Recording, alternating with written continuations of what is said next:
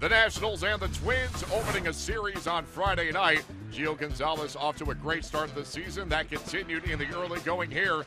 Top one getting both Eduardo Nunez and Brian Dozier on strikes.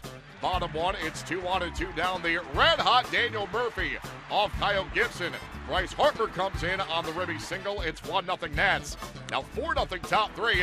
Byron Buxton puts a charge into this one. High and deep to left field. At the wall, Jason Worth brings that one back to Rob Buxton. It's now 5-0 bottom three. Jose Lobaton with one on and one away. That is a ribby triple.